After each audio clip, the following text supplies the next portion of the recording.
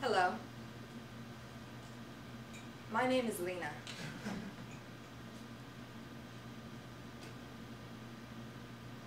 I want to ask you a question. What's the longest you've ever cried for? Me? I was born crying, and I've never stopped. Now I want you to reach out into your dreams and take something very dear to you.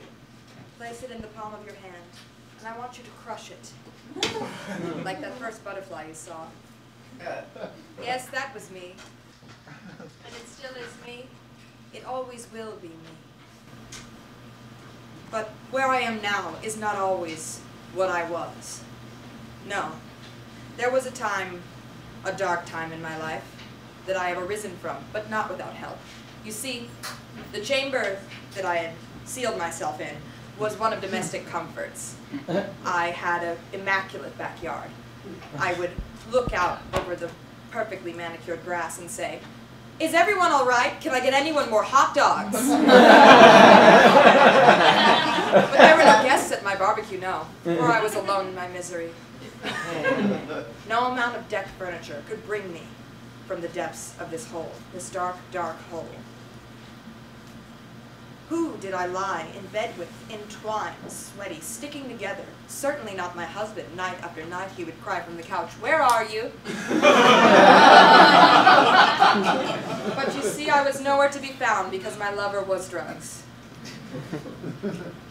No longer. The fire that fuels the tiger of addiction no longer rages inside of me. It has been repurposed from a certain cure that I obtained. An ocular medicine, if you will, injected into the cornea, figuratively, of course, by these two enchanted beings. Beings who helped me become myself from what I had lost.